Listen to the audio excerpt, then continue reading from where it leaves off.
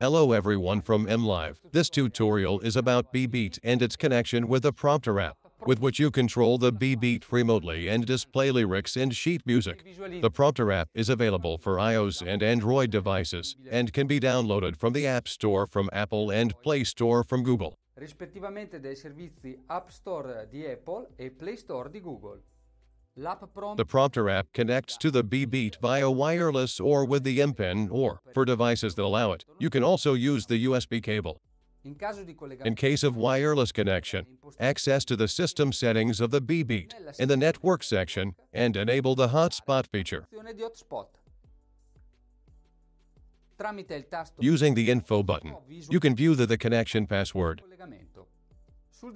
on the device, and you can connect to the hotspot generated by the B.Beat by entering the required password.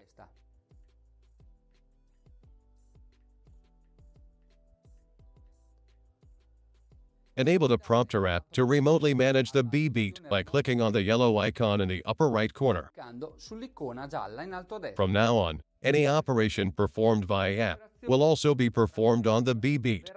In order to enable the app prompter to display the lyrics of a song that is playing, click on Lyrics from the app's main menu. Per abilitare l'app prompter alla visualizzazione del testo di un brano che sta suonando, dal main menu dell'app cliccare su Lyrics.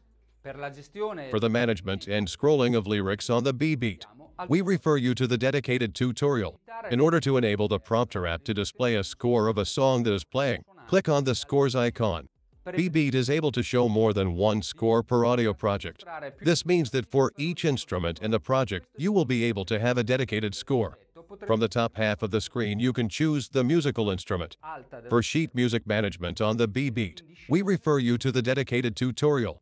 You also try this handy app for remote management of the B.Beat and display of additional content. Greetings from MLive. See you in the next tutorial. Un saluto da parte di MLive e al prossimo tutorial.